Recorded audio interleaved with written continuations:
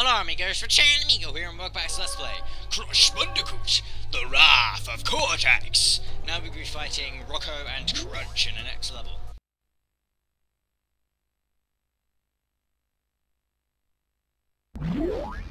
Well, looks like the Bandicoot's been busy collecting crystals. I warned you, Bandicoot. Finally, I get to wrap my fingers around your puny orange neck. You're out of luck, dude, because Crash Bandicoot doesn't have a neck. His head's attached to his body, with no neck there, so... yeah, you might want to look back on your facts before you try and threaten me. Because, well, I'm not scared at all. This boss is kind of annoying in the sense with, like, with the fact that it's kind of curved. Well, the flooring's all curved, but it's one of those things where it's annoying that it's there, but you want it to be there, because if the land was flat, then the boss battle would be really boring. So, it's just one of those things where it's good in a way, but it's also bad. Now, if Crash Bandicoot gets all of the rocks and turns them blue, then, like you saw earlier, they all go against Crunch and Rok-ko, and the asteroids, well, the rocks go down like asteroids and destroy the Rok-ko's defense, and then Aku hurts Crunch once the defense is gone. But obviously if Crunch hits them, they turn into red rocks, and if you touch them while they're red rocks, you get burned. Now, if all three of them turn red, I don't think anything actually happens to Crash. You're just gonna either have to wait till the red goes, or just switch it straight away. Even though it will do damage, but it's quicker. I usually just do it anyway, but either way works, you know. Now, you get more rocks as you go on throughout the boss, and you wanna make sure that none of them turn orange, otherwise you're practically screwed for a while, because unless you don't mind hitting them while they're orange, then you're going to have to dodge them, and either way you're still going to get damaged unless you're really good at dodging them. So, yeah, this boss fight is rather challenging, but overall it's not too bad. So, I don't mind this boss fight. It's alright.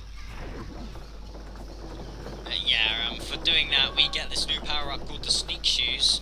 You hold down the L2 button, and Crash Bandicoot will start tiptoeing, and I'll show that off later throughout the LP, but...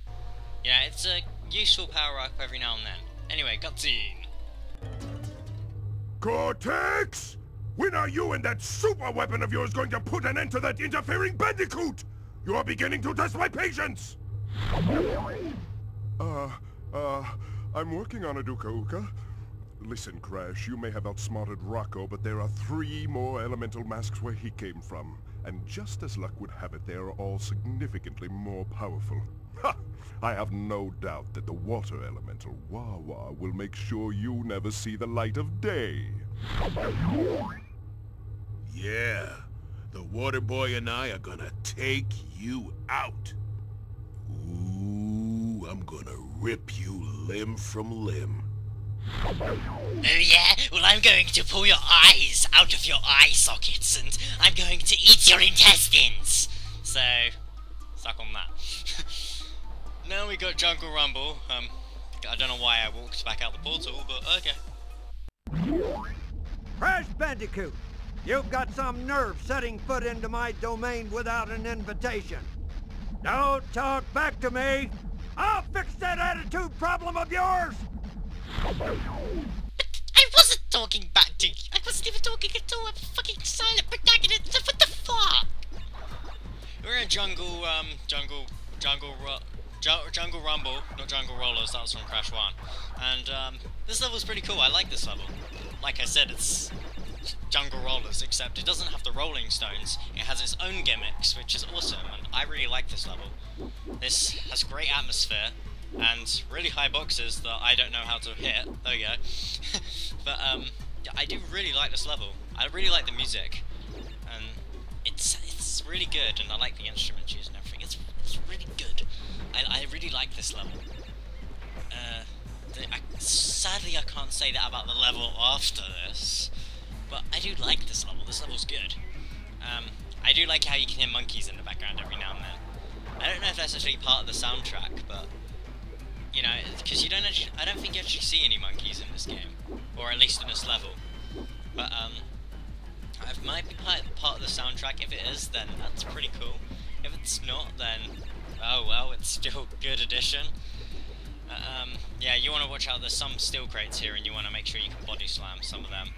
Otherwise, you'll miss them, and the monkeys will be laughing at you in the end. You'll be like, you didn't get the gem! And, yeah. They don't actually do that in case you were actually, like, wondering, but it'd be pretty cool if they did. Yeah. Now, there's actually mushrooms going along. I do like that as well, and I do like the fact that it's raining. I like the rain. Rain is cool.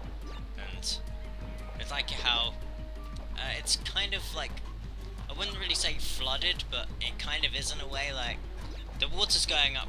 Yeah, practically it's flooded, but the water's going up to like Crash's hips. Actually, I think there might have been a waterfall actually, like a bit going down, because I think I just saw it going down the edge of the side. So I don't know.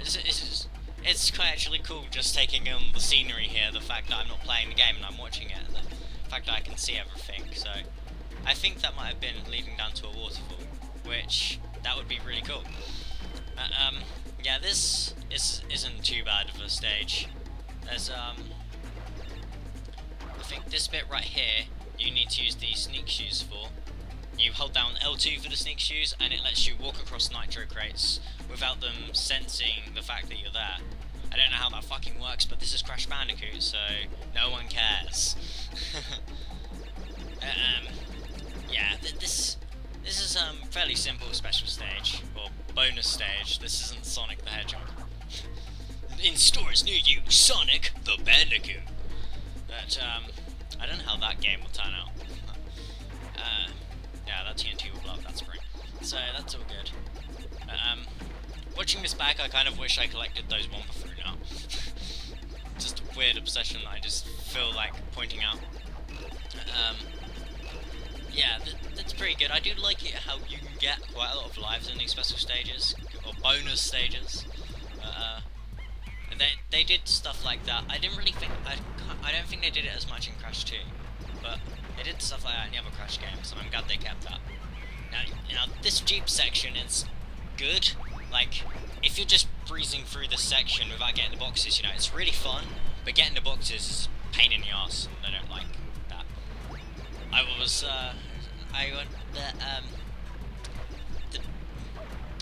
what you call it? You see the, well, okay, you can't see them now, but they'll appear in a minute. The rhinos, there's two baby rhinos at the sides. If you have the GameCube version of that, they're blue for some reason. I have no idea why. They're not even like, you know, just slightly off blue. They're just completely blue out frigging nowhere. I don't even get why. It's like the colour of the elemental mask, basically. I don't even get why. Maybe they were supposed to be water rhinos. They felt like going against the rules, like, fuck this, I don't want to be a rhino when I'm older. I want to be an elemental mask or some shit like that. Either way, I don't really get it, but that's what happens if you have the GameCube version. So yeah, probably just a graphical error, to be honest, but either way. Next up is Seashell Shenanigans.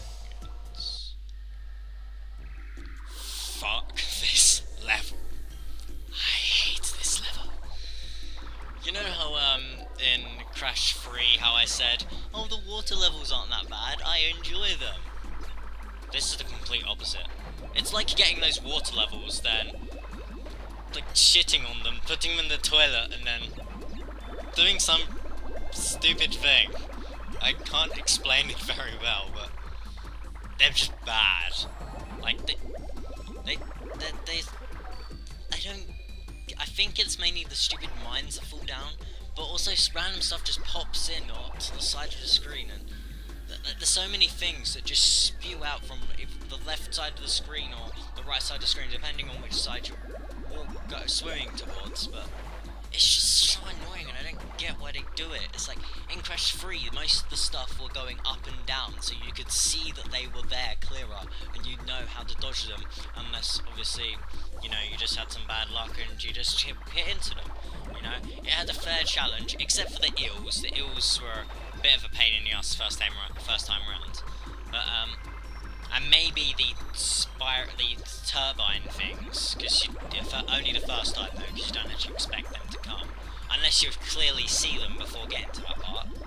With this, almost everything except for the diver that is tangled by a rope going downwards. I'll probably point him out in a minute if he comes up anyway. He's like the only one that doesn't kill you in a cheap way. Everything else does, except for the jellyfish, but they have horrible hit detection, so I don't really want them to count, so, you know, this level's just horrible. I just hate this level. Like, the atmosphere and everything is really great, the music, it's okay. I'd rather have some more atmospheric music. Actually, no, it is atmospheric, okay, screw it, I just said that, but, yeah, and as you can see, I really hate the submarine. I tried going back. And I get how the background is like, it shows more within a level, so it looks like you're actually like underwater and there's actually so much stuff around you. You know, it makes it feel like the level that you're in is so big, which is very awesome, except for the fact that it makes it feel like the level's 10 times longer than it already is. So it's awesome, but it would be a lot better than awesome if the level was actually good. So yeah, this level sucks. Even if you like this game, you have to admit that this level sucks. If you like it, then tell me, and tell me why, but this level sucks in my opinion. Like, this level's just awful. I don't enjoy playing these levels at all. I don't look forward to playing them whenever I play through this game. Whenever I think of Wrath of Cortex, I think of this level and H2O No, which is another one that comes up later on. Especially H2O No, because that one, if you do 100%, you're gonna have to play that level about 3 times. Which is a fucking pain. I hate it! But yeah, that was really close. But yeah. Oh, I do remember here, I do get a little stuck, and I forgot to edit it out, so I'm gonna edit that now, so I'll see you back in a minute, guys. Oh, actually, yeah, this is the bit where I got stuck. Okay, now I'm gonna see you back in a minute. Okay, we're back. If you're wondering what happened, basically I was searching around for ages, figuring out what I had to do, and then I realised I destroyed the wrong thing at the wrong time, so I just thought I'd cut that out just to make sure you guys don't go as insane as I did when I played this level. But yeah, 2 extra lives there. You're gonna need it for a level like this. But yeah, this bit's pretty cool. I do like this, but they kind of had that in Crash 3, so I don't really care about it in this game. Nah, I do care about it, but they had it in Crash 3, so it's not as great. But to be honest, it wasn't as great in Crash 3 anyway. But that's, I'm just picking out random stuff now, because this level's almost over. That's the best part, yeah? Just think about that. The level's almost over. 50 lives. That's awesome. Let's just keep going and going and going. As you can see, while I'm in these submarines, I spam the square button a lot because random shit pops up in front of you, and it's fucking annoying. I don't like it. I don't like this level. Fuck this level. We're ending it here. Bye, guys.